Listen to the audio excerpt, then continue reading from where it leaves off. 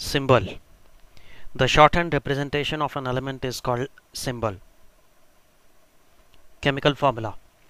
The formula of a substance is the symbolic representation of actual number of atoms present in one molecule of a substance. Valency. It is the combining capacity of an element. Radical.